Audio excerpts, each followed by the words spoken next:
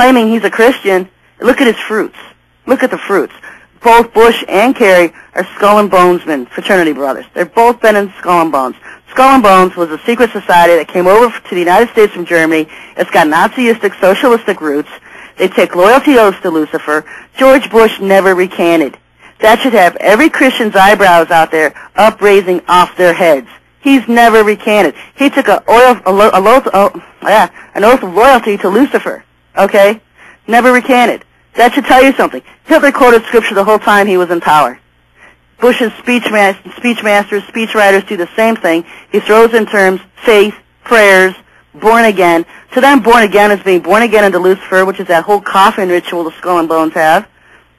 Their faith is in Lucifer. It's not the Most High God.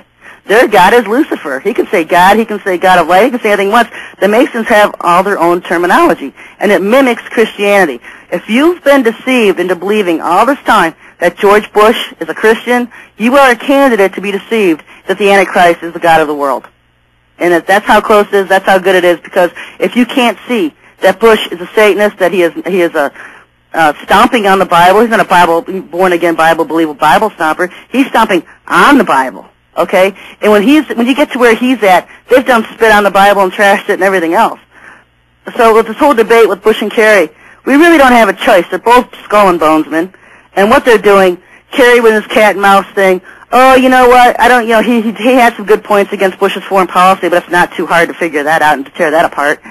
And, he was telling them that we need more restrictions here in America. We need a Patriot Act, too. We need more Homeland Security. So that's telling you right there Bush is keeping the agenda alive. He's protecting the New World Order agenda to get America into a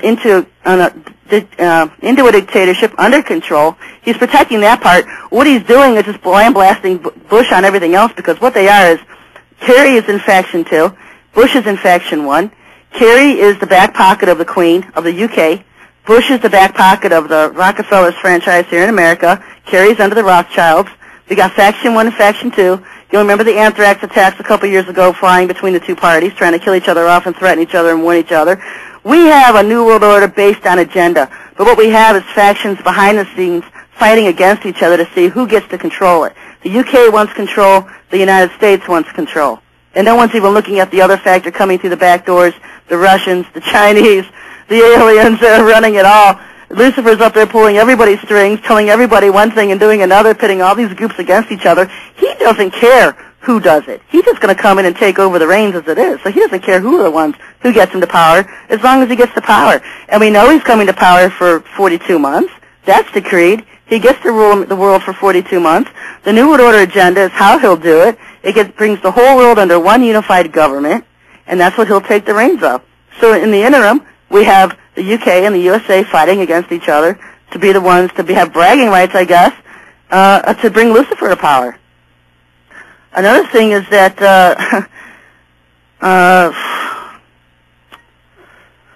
the Antichrist, when he comes, he is going to be the master coder of Scripture.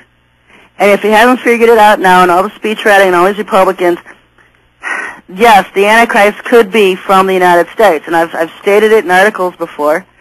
People don't understand that the last days terminology in the Bible, we have the people of Israel, we have the land of Israel, we have Old Babylon, we have New Babylon. If you really want to understand last days events, get out of the church gurus, get away from them, get away from the churchdom crowd. They've all got you looking towards the UK, they've all got you looking everywhere but where you need to look. There's over 100 requirements for the last days Babylon, and the United States fits every one of them. The Vatican is not the beast. Everyone thinks the Pope is the beast, the 7 hills that Rome sits on. Well, you have to understand that in Revelation, the term mountains and hills is also terms for governments and alliances. So you can't say just because of that one factor in Revelation 17 that the Pope is the beast. Now, what happens with the Pope? Yeah, the Pope is a beast. He's a secondary beast. He's another beast. He's not the main one. He's a front man. Actually, what it is the Vatican is Satan's seat. Satan is ruling the world right now from the Vatican, behind the scenes. He's not the Pope himself right now. What he does is he pulls the strings. We all know the front men don't have the real power and control. It's the people behind them. And behind the Pope is a position in office called the Black Pope. Doesn't mean it's a racial thing. It has nothing to do with color of skin at all.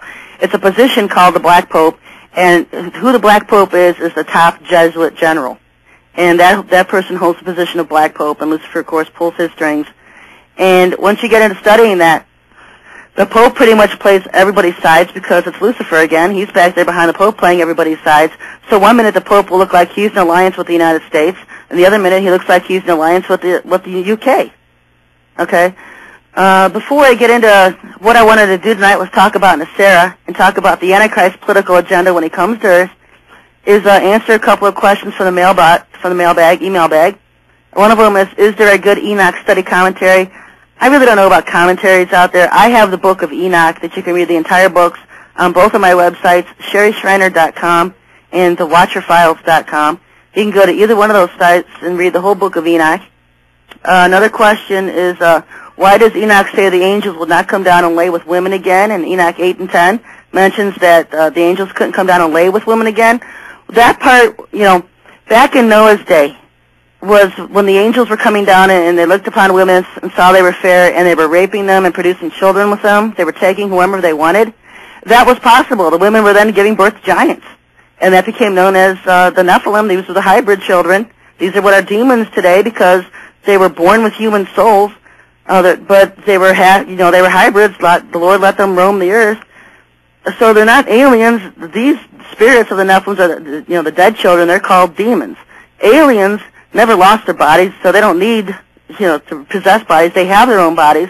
They're grotesque looking. They can look like lizards or snakes or, there's over 100 different kinds of brands, I guess you could call them, of different species that they might look like. And then you have the Watchers Rebellion, the one Enoch speaks about, where they're giants. They're 7, 8, 9 feet tall. They didn't lose their looks. They look humanoid. Most of them have 6 fingers, 6 toes. But the fact being, we're going to go back to the Enki, which is Satan's brand, Lucifer's whole group, where they lost their angelic looks, they lost any kind of humanoid-looking features. This is the whole group of Anunnaki called the Enki. And this Enki group is the one that's coming down now, and they can take women's eggs from women. You'll hear about this in abductions all the time. And they take their eggs, and they mix them with their own sperm, and they can produce their own hybrids. And what they'll do is they'll take a woman's eggs, mix their whatever with it, and incubate a woman. A woman will be a carrier for about 8 to 12 weeks. They'll take it out of the woman. They'll put it into one of their own homegrown incubators, and they can make their own races that way. They can't do it the normal way, reproduction way, but they can do, I guess you'd call it in vitro fertilization, something like that, along those lines. Think of it that way. And grow their own, I guess you could say, or manufacture their own that way. So, yeah, human women no longer give birth to these aliens, but they're being done in test tubes and in incubators. So it's being done. It's just, the convenient route was taken away from them. Okay, back to the political agenda of the beast. I've wanted to get involved with this for the last couple of weeks. I've been sidetracked. Last week's interview with Zeph went very well. And it was amazing the persecution that resulted from it. Zeph was knocked out of his computer for a good week. He suffered a lot of attacks for it. The persecution online against me personally has really risen up because of it. We're hitting nerve spots. People don't want, the government doesn't want, the aliens don't want, the military doesn't want, the whole shadow government, shadow side of our, operations of things, don't want this information coming out.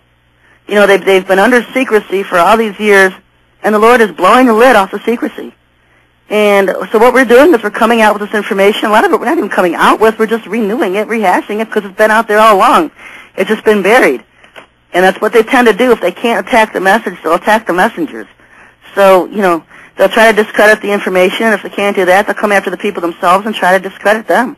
And that's basically what we're saying. I mean, Zeph, we're not going to lay down. We're not going to, when I get pushed, I push back. And we're going to be doing more interviews. We're going to be coming out with more and more information. I heard Zeph say on a site the other day, one of his Z-channel interviews, that he's going to go out and get video of these bases for people to see. So we're not laying down. No, we're standing up. We're busy. We're going to expose this evil of the New World Order so that if anything, if one person's eyes can be opened, 100 people, 1,000 across this nation, Christians